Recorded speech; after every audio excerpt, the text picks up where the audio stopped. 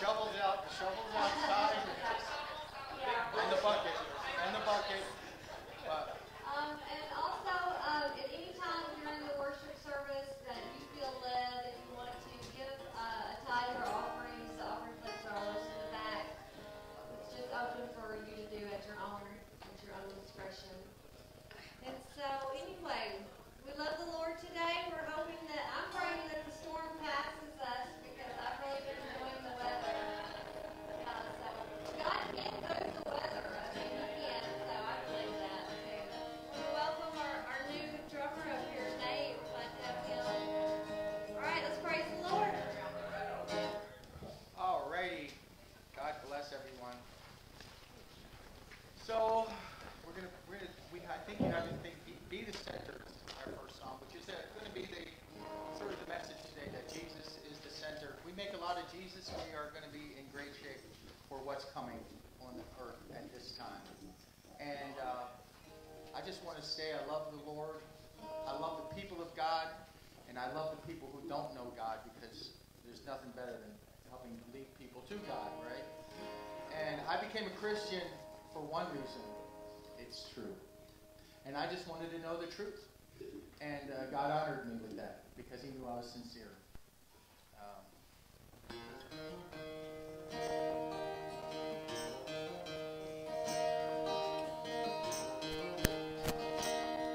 Oh, Jen, up one. Oh, sorry, I forgot to tell you. You can sing.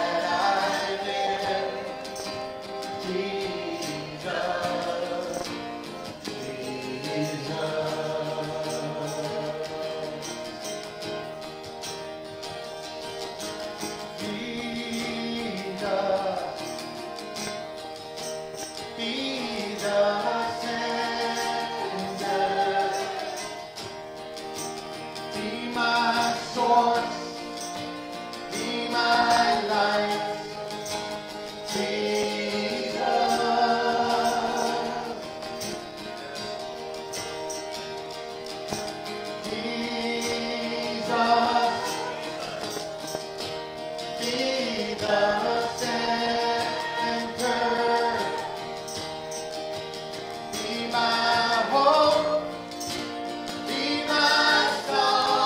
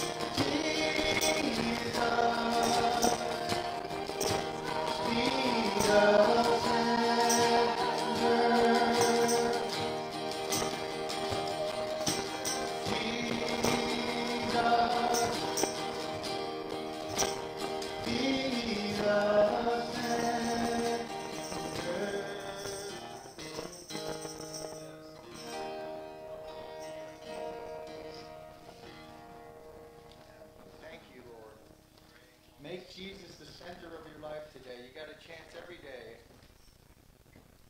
Every day we have a chance to make Jesus the center. And we're going to talk today about why Jesus should be the center of your life, especially now. Let's do The Solid Rock. Let's just sing Capo 1 on the and forgot to touch on the catheter.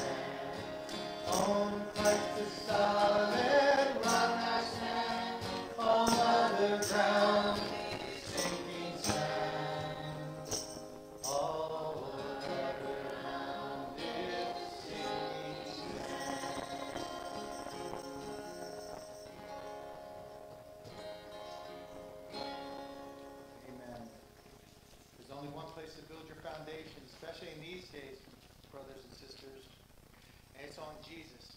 Okay, we're going to do Shout to the Lord. Up 3. It's down there in that bag.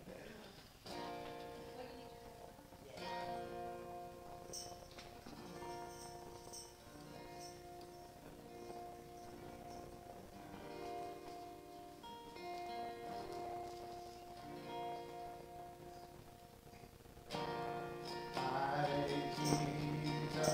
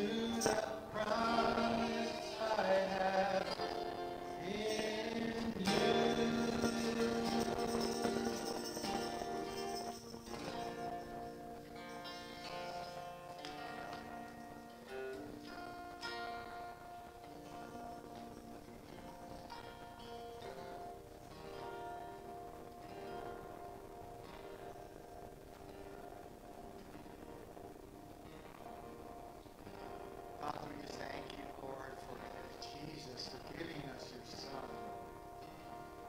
God so loved the world that he gave his most precious thing, his only begotten Son, that whoever believes in him shall not perish but have eternal life. And who has stood the test of time but Jesus Christ? Kingdoms have come and kingdoms have gone, but Jesus, the itinerant preacher from Nazareth, stands alone in the annals of history.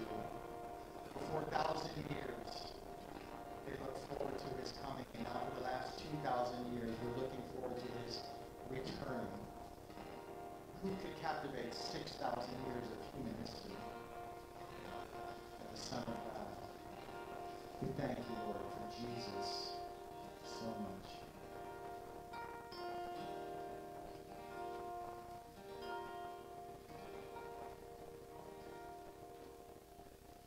I think we've got to do one more song.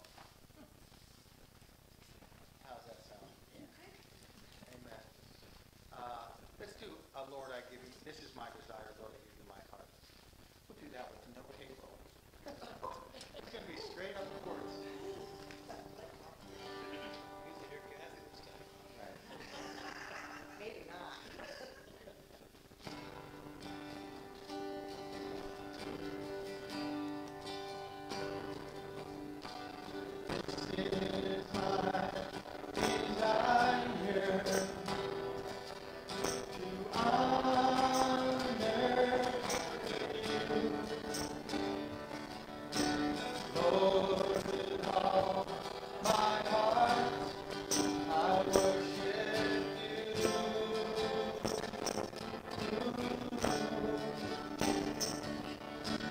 All I have within me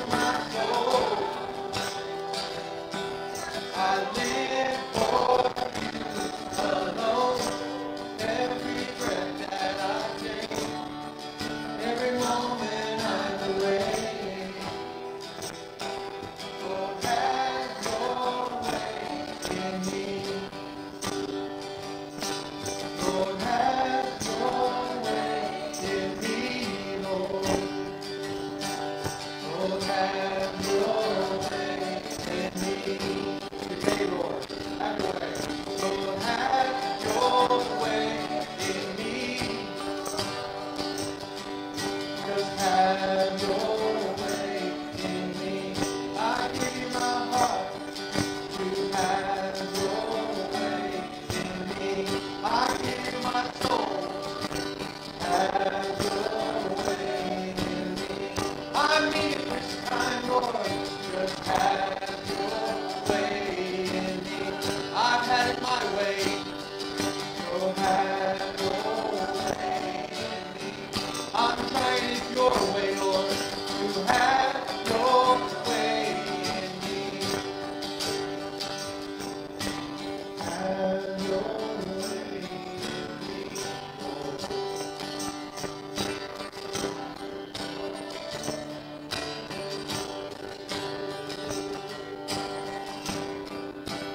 Open your heart up to the Lord.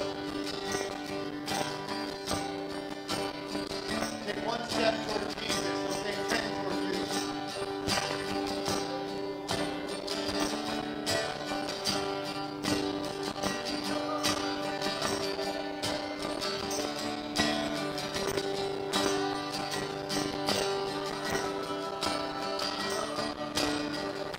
I give you my heart, Lord. All of my plans,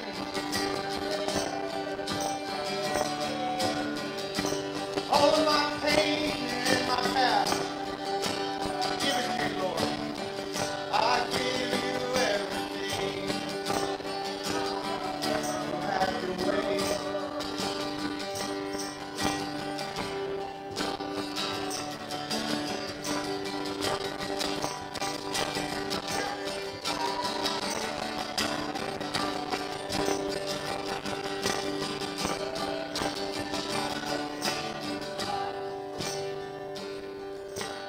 Have your way in me. You can be seated now. Thank you, everybody. That's a simple prayer, isn't it? Just have your way, Lord. Boy, how hard is that, right? Amen. Amen and amen, everybody. Okay. What do I need to do now? I need to put something on. Is this the headphone? Like this? Pull that. If I do it, how do I? Like this? Yeah, pull. Like this? I'm not very good like this. Like that. Okay. I'm not very good. Let's see.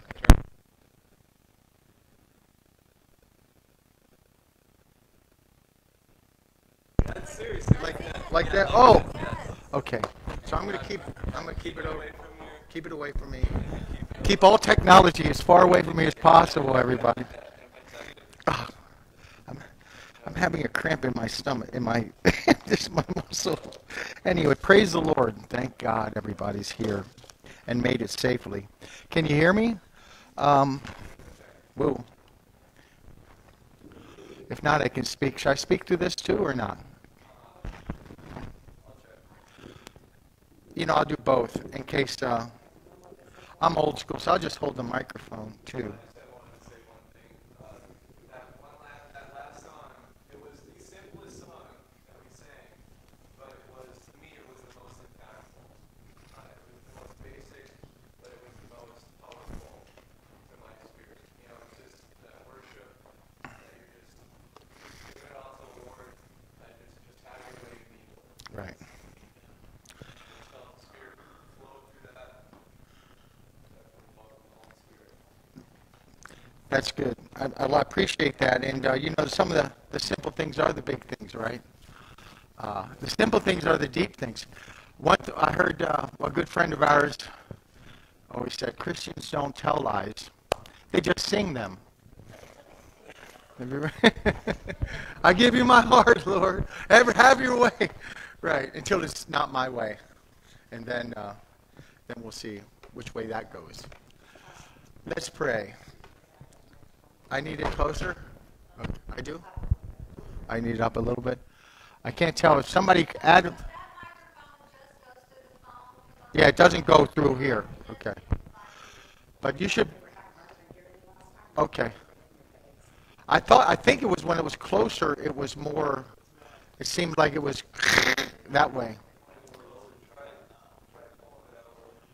Pulling out this way? Okay. How's that? Man, I feel like I have to have something really important to say with all of this. There's a lot of pressure on me. But you know, let's pray, because we're going to talk about. We're going to finish up, because I never really got started, and again, I bit off more than I can chew, as usual. So I'm going to really need the help, and the Lord just told me, all of your notes mean nothing to me. I just want you to share your heart with the people of God, because you know my son. You need to know him better, but you know him well enough to talk about him. And I'll give you, and he gave me a few scriptures. Man, thank you, Lord. Can my wife pray me in, please? Father, we bless you again. Thank you for a wonderful time of worship. Holy Spirit, we ask you just to come and saturate this atmosphere. That we would yield our heart right now, we would yield our will to you, Lord God. Let's yield to you to have your way. I thank you for time, Lord. I right now just release the Spirit of peace, clarity right now in the name of Jesus. That the only word that you would speak, Lord, would be of your Holy Spirit. That you bring calmness and love to communicate your heart to us, Lord, for a word of encouragement, edification, Lord, rebuke if it's needed, Father God, and help us to yield to whatever it is you have for us in Jesus' name. Amen. Yes. So today's topic is the final of Jesus is your end-time antibody against the Antichrist. There's a lot of vaccine and pestilence talk going around. So Jesus is the inoculation that we need against what is coming. And everybody needs a big, strong dose of Jesus on a daily basis. The one thing that I think I said before was, I realized that all of my problems, as I started studying, all of my problems were that I didn't make Jesus big enough in a certain area of my life. And any problem I had, whether it was emotional, physical, spiritual, it was because I had not called on Jesus to help me in this particular area of my life. And it's a shame, and I say that with great shame, because in areas where I really called on Jesus and I really was desperate for him, he has never let me down. In fact, he has showed up far above anything I could have ever imagined or hoped for. I want to tell you, so I was thinking about making a T-shirt. I was going to have a T-shirt that just says, you need somebody worthwhile to worship. And that's really it. In these last days, it's the battle for your heart and soul is who's going to get the worship in the end. And it's either going to be the devil, the flesh, and the world system, or it's going to be Christ. And as I was praying, the Lord, and I shared this with Jameson yesterday. I had the pleasure of working with Jameson yesterday, which was always a great thing to work with him. Man, we go through a whole lifetime of frustrations in one day. It's incredible. But you know what? Jameson has taught, there's a lesson that I've learned, is that if I'm going to go through stuff, man, is it great to go through it with a Christian, a true believer, because, we never really get mad. Even when we get mad at each other, we never get mad at each other. And where I'm strong in one area, he's weak, and where he's strong, I'm weak. That's probably about 90-10 ratio. He's strong, I'm weak. Okay, but in that, especially out when we do cutting trees and stuff. But it was so beautiful. In the morning we prayed. My brother, because I think he got jealous of me being able to rattle off Psalm 91, and so he memorized Psalm 91. And so on the car ride out to work yesterday at 6:30. We were both reciting Psalm 91 out loud. We're trying to beat each other, on each verse, right, to show that. And you know what? What a beautiful day. We didn't get hurt. We had a great time. No, it was just, we worked for 10 straight hours outside, and it was like nothing, And we overcame a few obstacles. We had a few good laughs. And the Lord showed me something that, in these days, we need to get close relationships in the unity of Christ. Can I tell you what I just heard economically? Do you know that lumber costs have gone up 180% in 1 year? That the average input of a house, just to build a house, is now going up with the average amount of lumber, $27,000. Commodity prices in corn and in the major commodities have gone up over 60% 1 year. From 1778, I think it was, or 1787, when we had a constitution, to 2020, there was $4 trillion manufactured of money supply. In 1 year, the money supply is at $16 trillion. 1 year. We're just about, this weekend, to add another $2 trillion of just printed money. It's coming. What I'm going to tell you is this house of cards is about to fall. And we have to get ready. And so the most practical thing we can do to the world is the most impractical thing. I'm going to say that again. Because what seems practical in the natural is impractical in the spiritual, and vice versa. So how do you deal with the coming, famine, pestilence, the riders of the horses? You get on your knees and you read the Bible and you reread the Gospels and you pray to Jesus and you fellowship in the unity of the Holy Spirit and you don't worry about a thing. Because when you really have Jesus in your heart, it's impossible to worry. What's the worst thing that can happen to us? We get sent to Jesus earlier than we thought. That's the worst thing, right? If you really think about it, if you really believe it, it will dispel all your worry. But how can you have confidence? You have to seek Jesus diligently. He's very shrewd. I found that Jesus is very shrewd. He's much better at dealing with me than I am at dealing with him. I know that sounds like a silly statement, but I think in my mind that for a long time, even as a born-again, spirit-filled Christian, that sometimes I can deal with Christ, but he does not let people deal with him. He deals with everyone, and he always gets his way. And sometimes his way, sadly, is to give you your way. Those are words you don't ever want to hear from the Lord God. Have it your way. I have striven with you long enough. So, I was like, the battle for worship is, remember, the word worship comes from worth-ship. The state of having something of worth. That's what it's all about. I don't worship my old socks, right? But I've been known to worship particular pieces of jewelry because they're worth more. Do you see what I mean? And in the end time, people don't understand that, but as I've been reading the book of Revelations over and over and over, because there's a blessing to anyone who reads that book, and that's the book that is opened up in the end days. Remember, the angel told Daniel in chapter 12, seal up the book until the time of the end. Even Daniel, who was giving prophecies, didn't quite understand what he was seeing or what it meant. And the angel told him, it's not for you. This time's not for you. Seal it up until the time of the end, and then they'll be opened. Well, we're seeing these things happen amazingly. In fact, it's happening so amazingly that we don't believe it's actually happening. That's the deal. And there's been so many false professions of the coming of Jesus, right?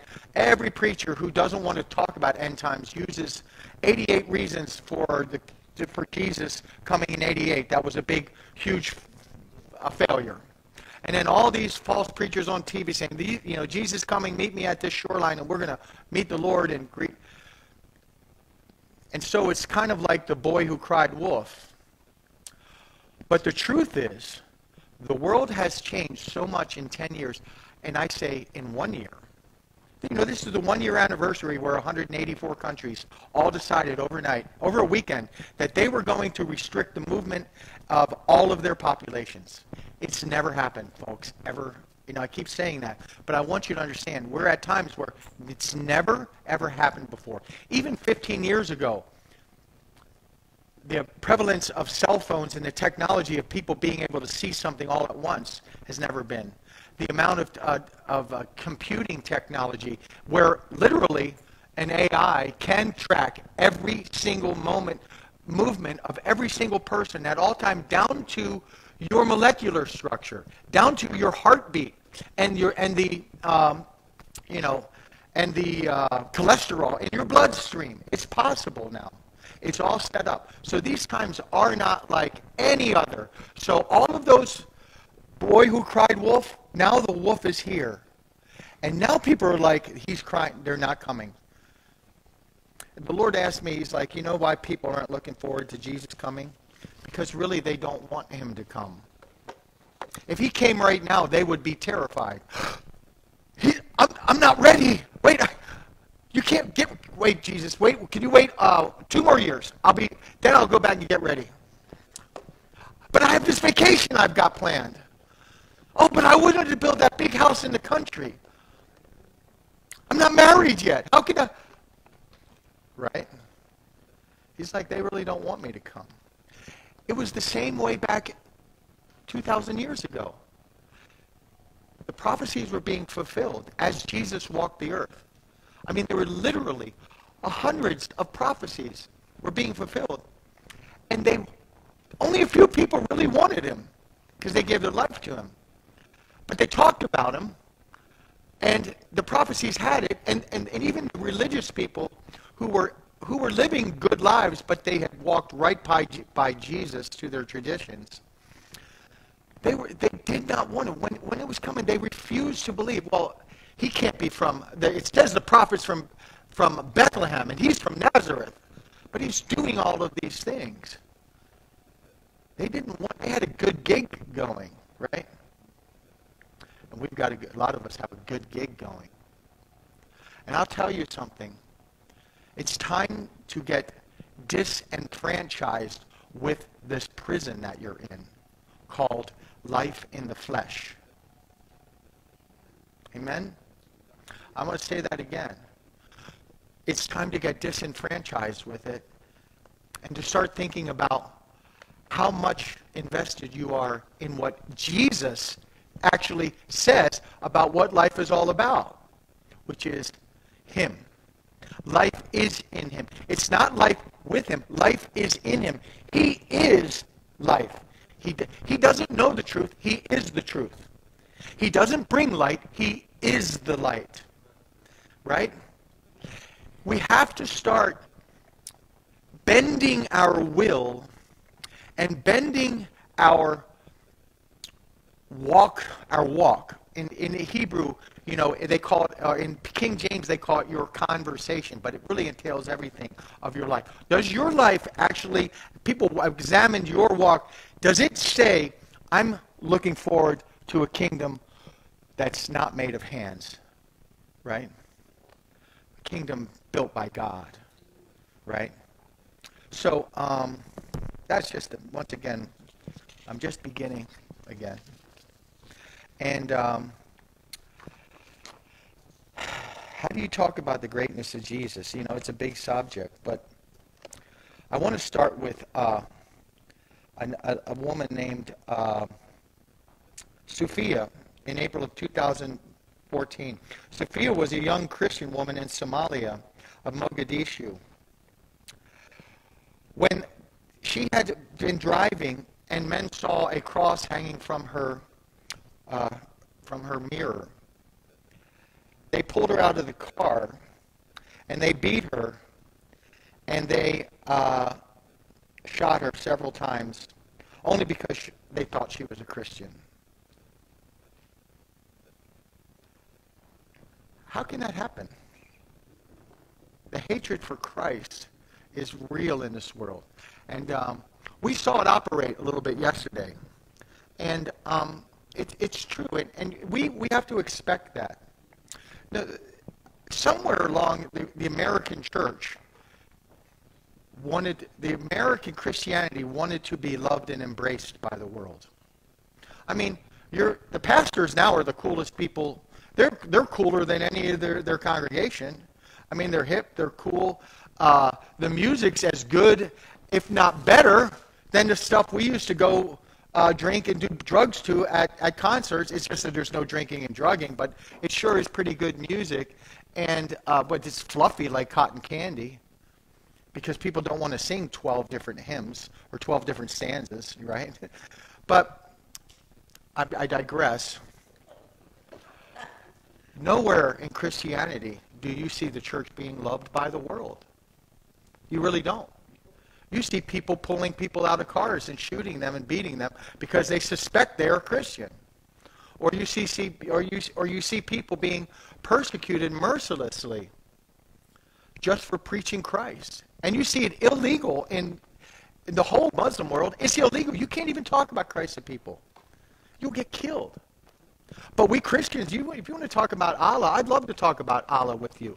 I would like to compare Allah with Jesus, and we'll see, and Muhammad with Jesus. Let us look at their lives and examine them together. They don't want that. But I'm digressing.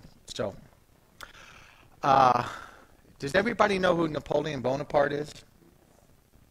Okay. So Napoleon Bonaparte was the emperor of Europe. And he had gone all the way to Russia and all of Europe, and it was at the time of the French Revolution. He was exiled to the island of, I think it was Alba or Malta or something. But what was it? Elba. And he had a series of letters. Now, he was not a Christian. In fact, he was a wicked man.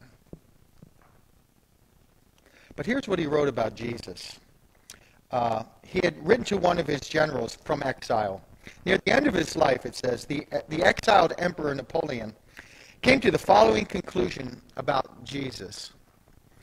He said, I know men, and I tell you that Jesus Christ was no man. Superficial minds see a resemblance between Christ and the founders of empires and the gods of other religions. That resemblance does not exist. There is between Christianity and all other religions the distance of infinity. Alexander, Caesar, Charlemagne, and myself have founded empires. But on what did we rest the creations of our genius and might? Upon sheer force. Jesus Christ alone founded his empire upon love. And at this hour, millions of men will die for him. In every other existence but that of Christ, how many imperfections? From the first day to the last, he is the same. He is majestic and simple, infinitely firm and infinitely gentle. He proposes to our faith a series of mysteries and commands with authority that we should believe them, giving no other reason than the tremendous words, because I say so. I'm God. The Bible contains a complete series of acts and of historical men to explain time and eternity, such as no religion has to offer. If it is not the true religion, one is very excusable in being deceived, for everything in it is grand and worthy of God. The more I consider the gospel, the more I am assured that there is nothing there which is not beyond the march of events and above the human mind. Even the impious themselves have never dared to deny the sublimity and beauty of the gospel, which inspires them with a sort of compulsory veneration and worship. What happiness that book procures for those who believe it. So what I want to say is everything in your life begins with reading and believing the Bible. That's simple. My whole life changed when I decided I was going to believe every word in the Bible. That's when things started to happen for me. And the Lord started opening up things in my life. And I went through some real trials and tribulations, you know. And the Bible actually was the only thing. Once I started to believe the Bible, I first had to believe what it said about me. Then, in that desperation, I needed something else to believe in, and it showed me Jesus. And between the Bible telling me the truth about myself and the truth about Jesus, I learned the truth of everything. So here's the truth of everything. The only thing that matters is Jesus. He's the author and finisher of all life. He's the one. If you're looking for anything, he's the one. And no matter what, if they are about to electrocute you, Jesus is the one. If you're starving to death, Jesus is the one. If your friends are tempting you to go out and go drinking with them, Jesus is the one. He's better than that. He can overcome every problem you have. All you got to do is hang out with him and give him the honor and that he deserves. But here is a God that also wants to be your friend. Here is a king that also wants to be your brother. He commands things of you, and then he empowers you to fulfill those commands. Who else can do that? I remember Jesus showed me his greatness on a snowy road. There's my good friend again. Hi, Molly. Hi. I'll hug you afterward, okay? It's always good to see Molly. So I was walking down. I used to when I was in Upper Peninsula of Michigan. By the way, you know that the Upper Peninsula is mentioned in the Bible. Jesus said, "Go and preach the gospel to all nations, beginning in Jerusalem and Samaria, and to the uppermost parts, the UP." That's right. The uttermost parts, right? The UP. Well, that's the UP, right? The uttermost parts, right?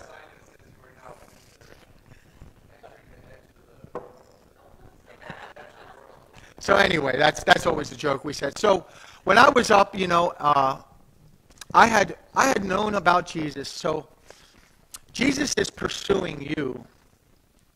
And he really knows if you're pursuing him.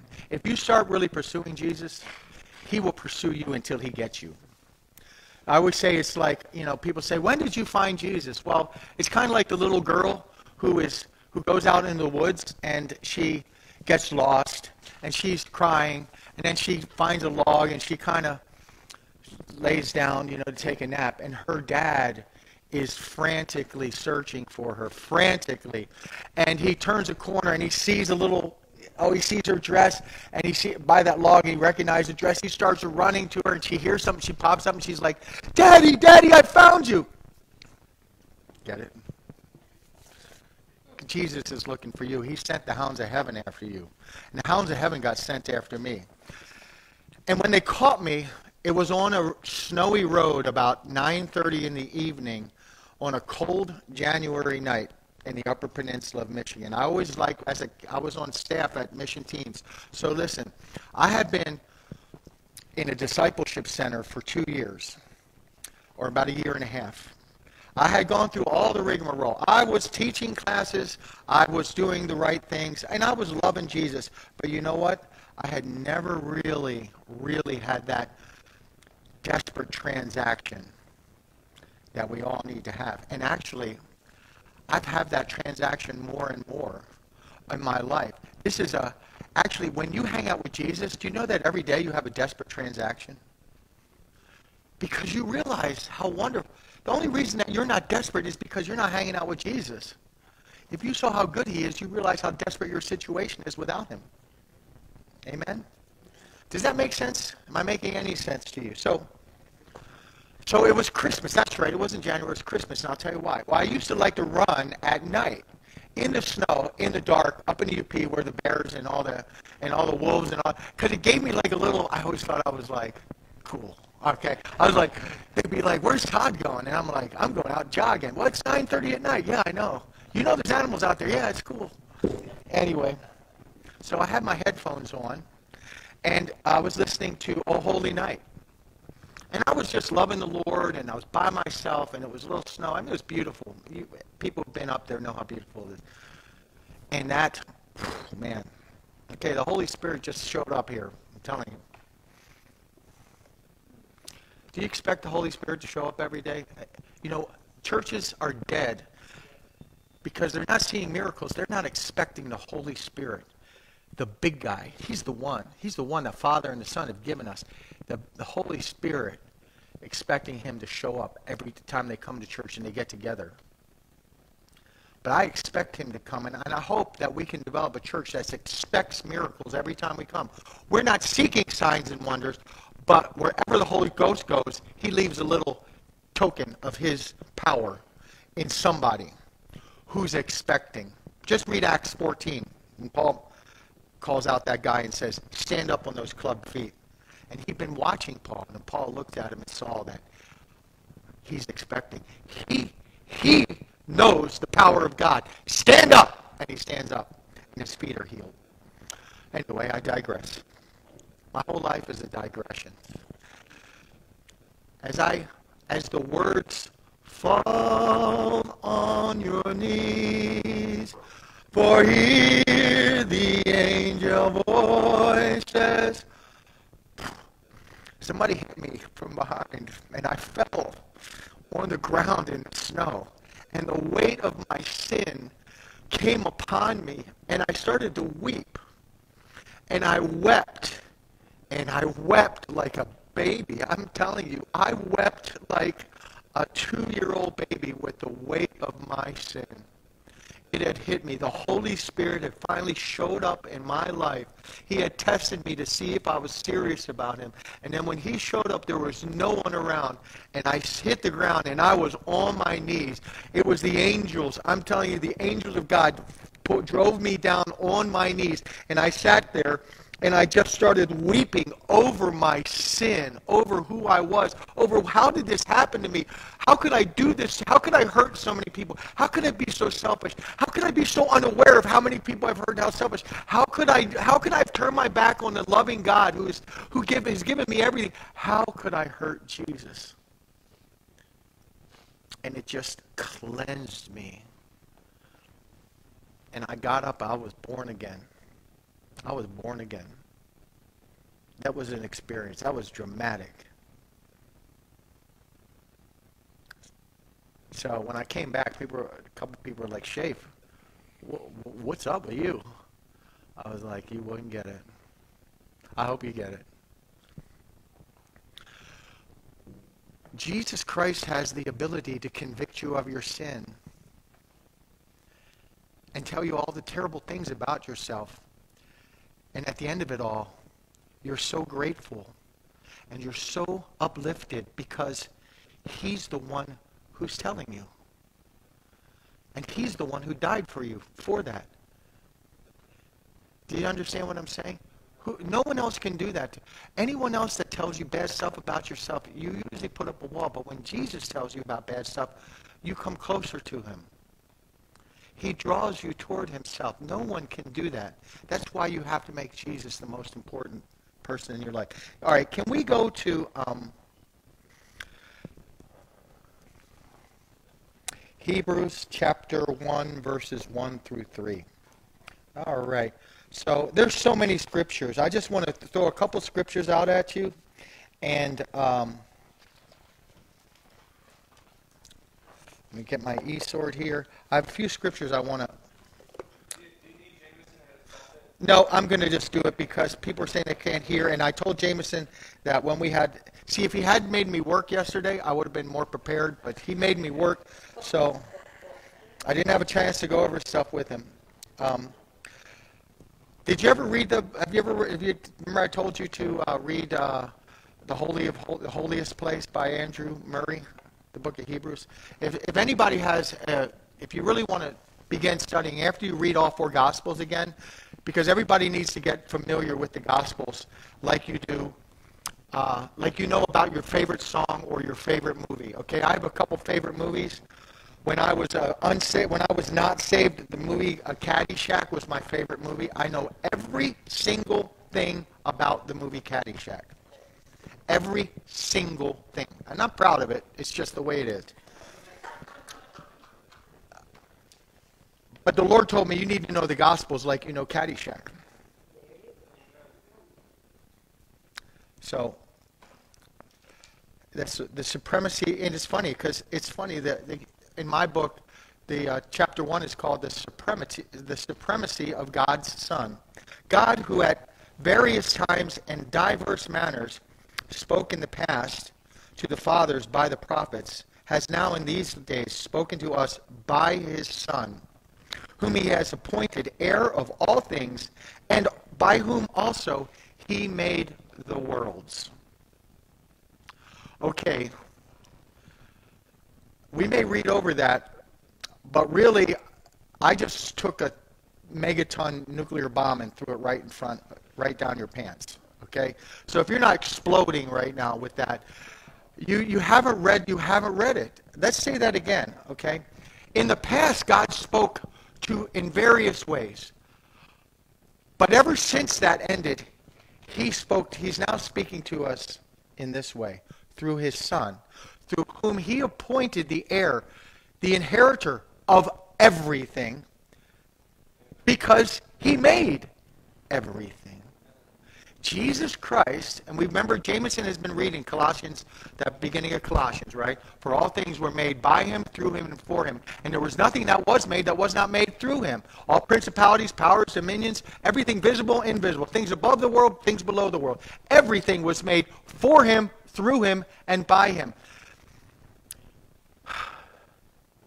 This is why to worship Jesus and to get to know Jesus is the highest thing you can do in your life. Everything else is really utter nonsense. God knows you have to live. I understand that. But even in your living, the Holy Spirit has allowed, because the Holy Spirit lives inside of you, you can be worshiping Jesus and getting closer to Jesus while you're out cutting trees.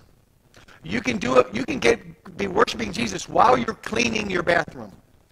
You can be building the fruits of the Spirit. That's the great thing about the kingdom. And also one of the things that's kind of scary is God says, the way that you can build treasures for yourself isn't the way you build treasures in the earth. And the way you build treasures in the earth is you take yourself away, you pour all your energy, everything into getting this business going or getting money, then you buy these treasures, then you take care of them, then you make sure they're beautiful, So you have to singularly almost separate yourself from life, okay? You know that. People that have big empires, they focus on that empire, right? Sometimes they do it to the ruination of their own families. But Christ says, no, that's not how you build your empire in heaven. You build your empire in heaven by getting to know my Son, by getting to know Jesus through the Holy Spirit who's with you all the time, and who also can be with you glorifying God while you're doing anything. Whether you're working at a McDonald's counter or whether you're in church here. You can be building up for yourself treasures in heaven that moth and rust do not decay. So, did we read, and here we'll read Hebrews 1:3, who being the brightness of his glory and the express image of his person. So he began Hebrews 1 talking about the Lord God, God the Father, and now he's talking about God the Son, who is the expressed image of God the Father. If you want to know God and the power of God, then know Jesus, because he is the expressed image of Christ. He is the brightness of his glory. Jesus is the only way you're ever going to look at God this side of eternity and not have your eyes burned out and die. Okay?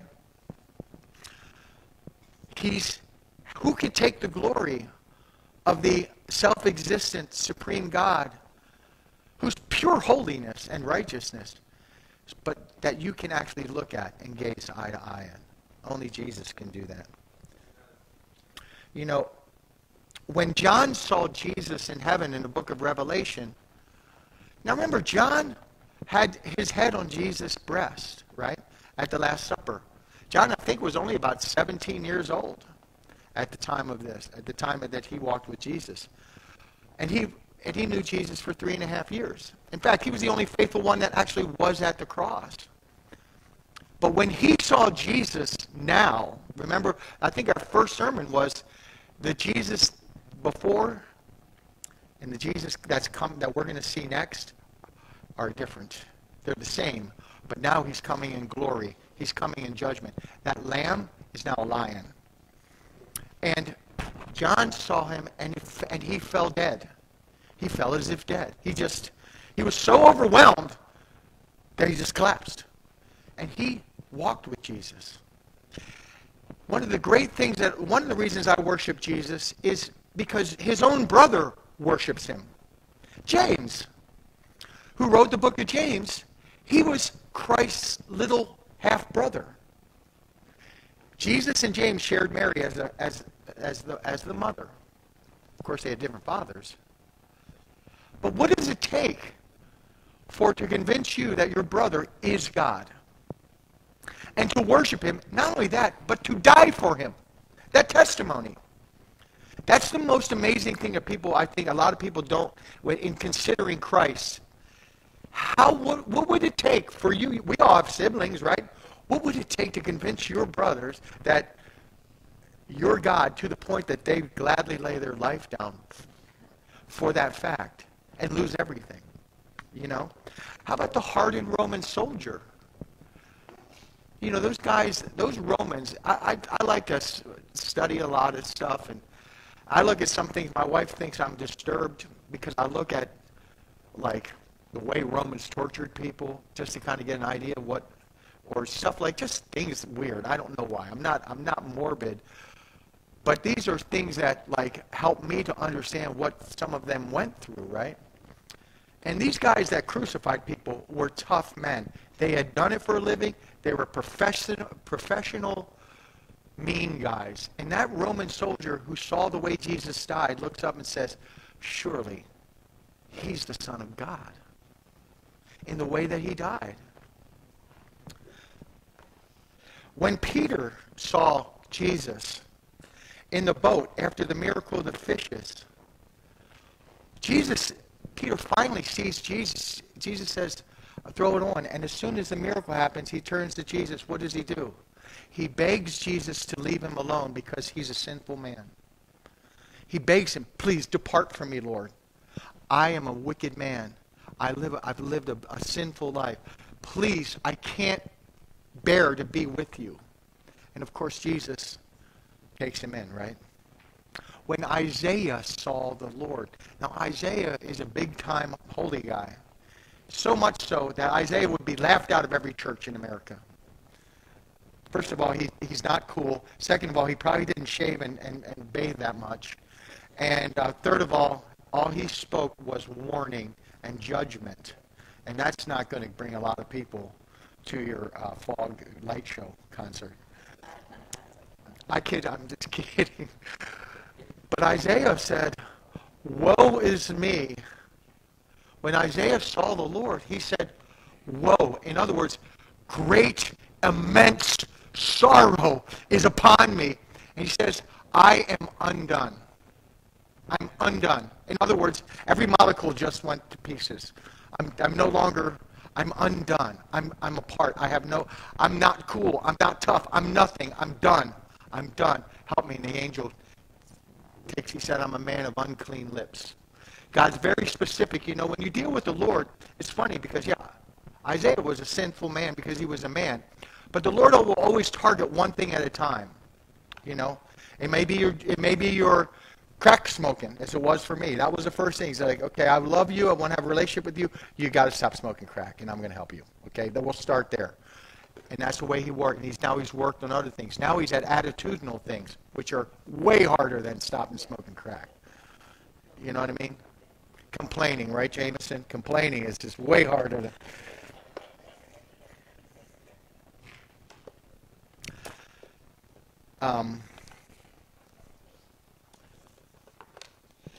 The Lord, as I was looking at this, the Lord gave me it just dropped it on me. I always liked Mark chapter 5. So I don't want to read all of it because I want to talk about it. But Mark chapter 5, there are 3 incidents. Remember, Napoleon said he's infinitely firm and tough, and he's infinitely gentle and kind. No one has these great qualities that are opposite qualities in full measure, in fact, in infinite measure. Jesus has them all. He's infinitely holy, and he's infinitely compassionate to your sinfulness. In that he wants to help you. But he's so holy, you don't dare stand in his presence. He's infinitely unbending,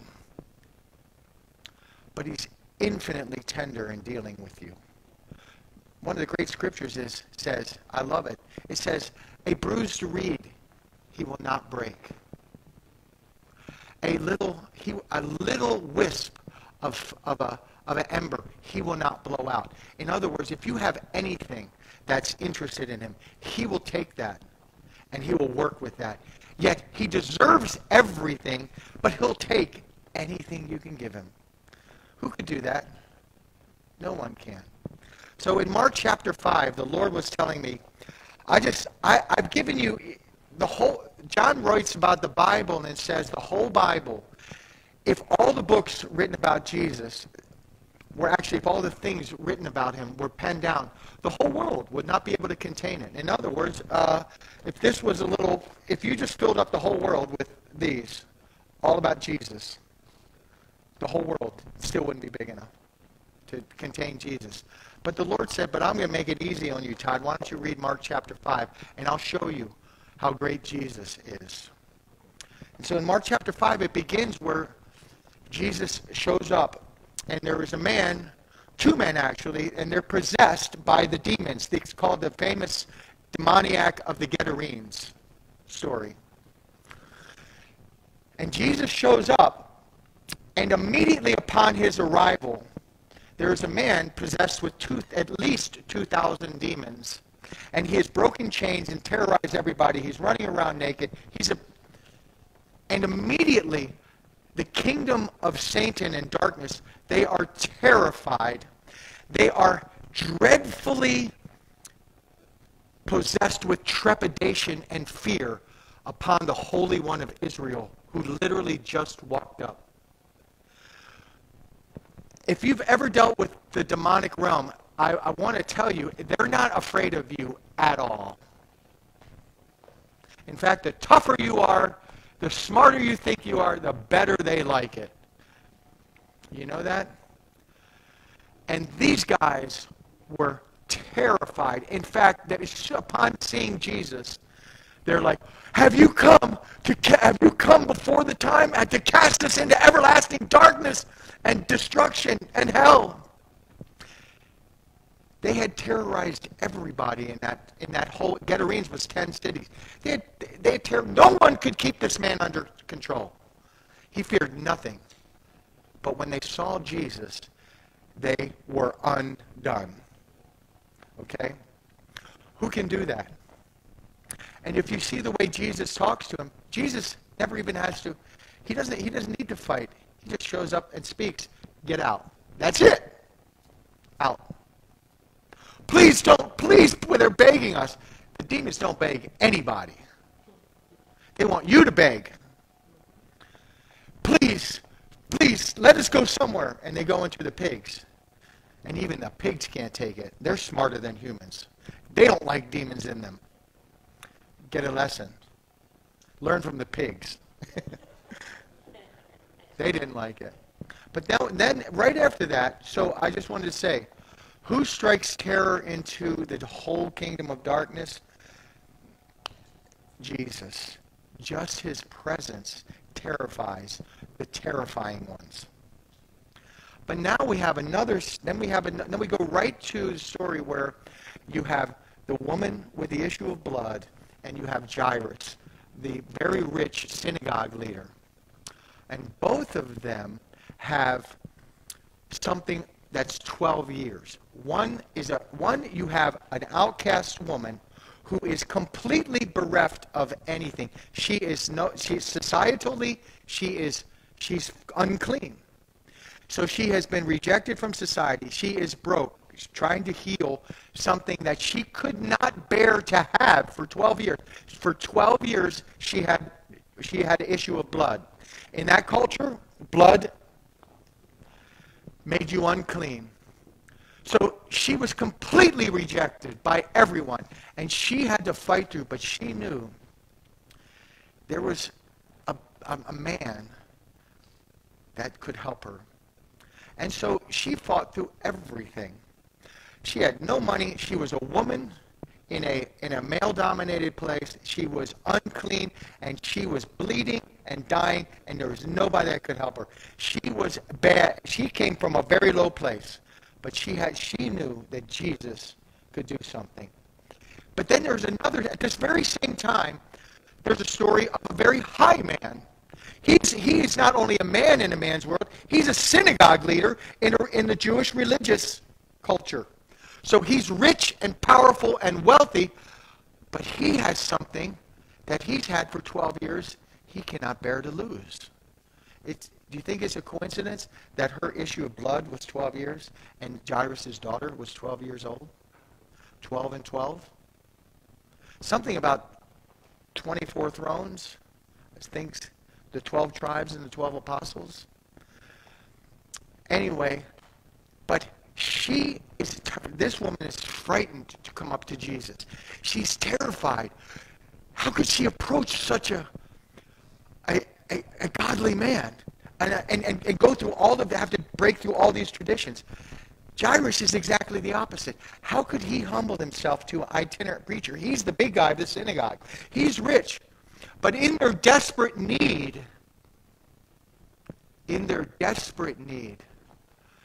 they both go to Jesus. One from a high place to a low place. One from a low place to a high place. One from riches to the poor preacher. One from destitute to the King of glory. One a woman, one a man. One who can't bear to have something, one who can't bear to lose something. Do you see it? And Jesus is going to deal with each one in a way that they never expected. You see, one thing I wrote here is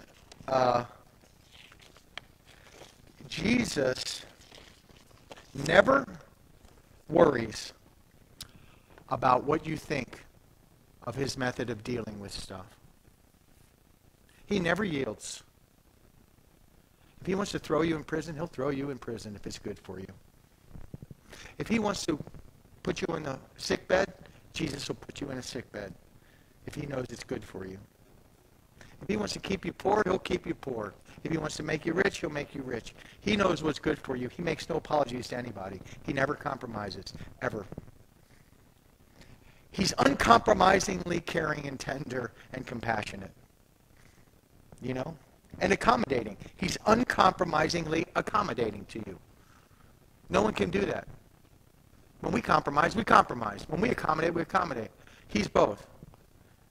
Unyieldingly malleable to your unique problem. So Jesus comes, so she wants to come in and get out. She wants to get her healing, and she wants to get out. And he wants Jesus to come to him. So as Jesus is coming to him, is going, that woman stops the whole procession, right? And she touches him. He says, somebody touched me. My virtue went out. And so he stops the whole thing with a huge crowd. Imagine Jairus. Jairus is like, my daughter's dying. You have to come. Why? What are you doing? You're stopping in the middle? Like, we got to get going. We got to go. You know, it was bad enough that I have to humble myself to this itinerant preacher from Nazareth to help me because nobody can help. No, my religion can't save her. My good works can't save her. My richness can't save her. My good morality can't save anything. You got to do it. So come. Now you're stopping? He's probably going, what's he doing? What's he doing, right? And then she's like trying to get in and out. She's trying to do the old dipsy-do, right? She's trying to get in, get her healing, and get out. And then all of a sudden he's like, who touched me? She's like, oh no, I'm busted. Oh, the worst thing ever happened to me. I'm done. He saw me. He felt me. He says, daughter. Daughter? That's the only time Jesus calls anybody daughter. He always called him woman. Seriously, woman. He called his mother woman. He says, daughter, go in peace. Your faith has made you whole. Oh my gosh. Can you imagine what she did when she walked away? I mean, bleeding was no good, but she got the healing there. But he gave her something extra. What she really needed was to hear the words, daughter, from the Son of God.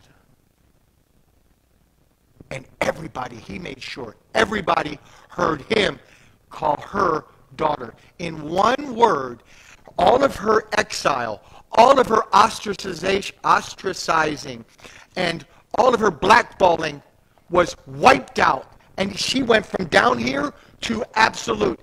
That's the one Jesus called daughter. Okay? He did it all, one word, in one word. And my wife and I can attest to, in one moment, Jesus turned our whole lives around. As I ran down that road, on just a normal, one of my many nighttime runs, in one moment, Jesus came into my life, and I was born again. But now we have Jairus, and Jairus takes Jesus, I want to read that part. This is Mark chapter 5, and I think it's verse 39 or 40.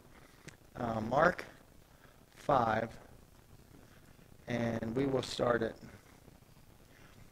Okay. So Mark 38. And he came to the house of the ruler of the synagogue.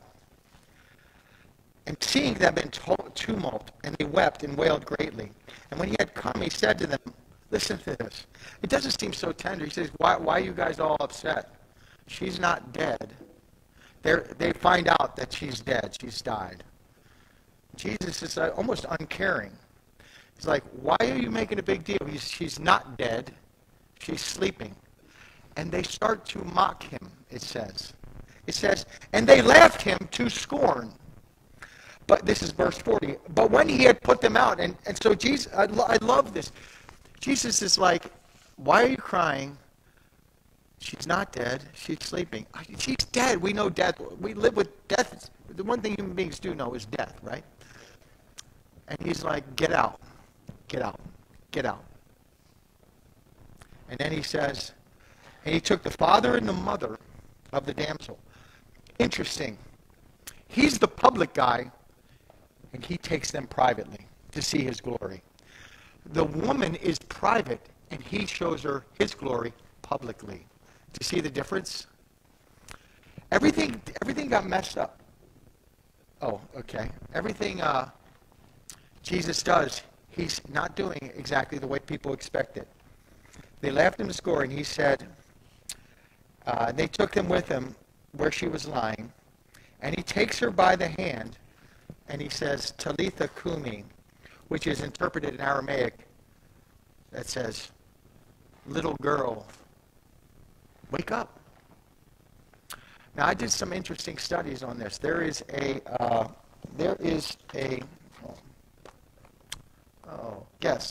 in a book called Hastings Dictionary.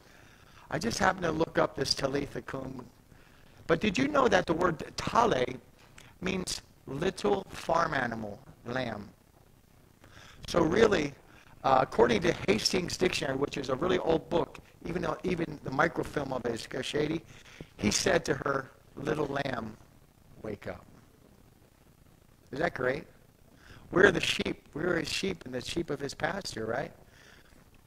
And so the King of Glory now raises someone from the dead. And he says, just little lamb, wake up. I always loved that story. And you know why I loved it? Is at the end. He says, get her something to eat.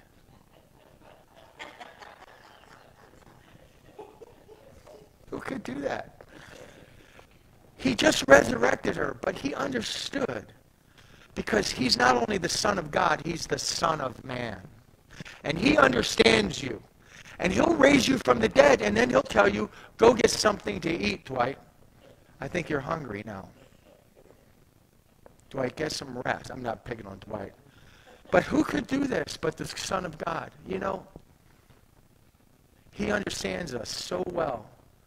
He who raised that little girl from, he who healed, he did the divine thing.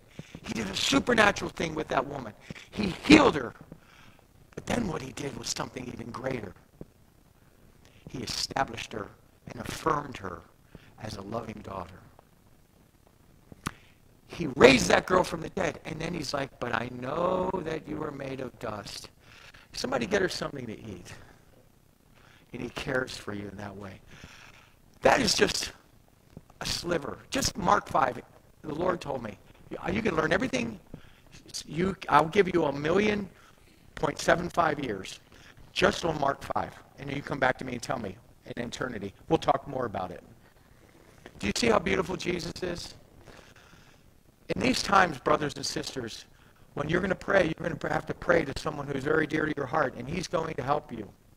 My son and I have seen miracles. We prayed for his throat got healed. You know what? I expect the man who said, get her something to eat, and after raising her from the dead, that he's going to heal me of things, that he's going to protect me from the evil one, that he's going to carry me all the way to heaven.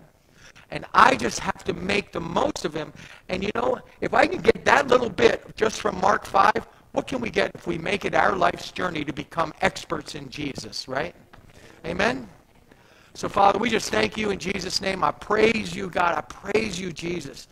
Lord, I could talk about you forever and ever and ever, and I can't wait to do it when nobody will get sick of it, because I'll be with people who want to out-talk me about Jesus, and all we want to do is talk about Jesus and be with Jesus and make the most of Jesus, because if I believe the Bible, Father, I thank you for your word, and if I really believe the Bible, then I must make the most of your Son. And that just makes sense to me. So I praise you, Lord. We're going to play music. We are going to wrap this up, Adam. So if you know the Lord and it's a big deal to you and you have examined your heart, come up and take some communion. But it's not a small thing. I want only those who are real believers, born again, and know what they're doing. Next week, we're going to have a nice discussion about it. But we just want to make it available. And we're going to play one last song. And if anybody wants prayer, I have two bottles of anointing oil, one from Israel and one from California, for bold soldiers of Christ. And, okay, thank you.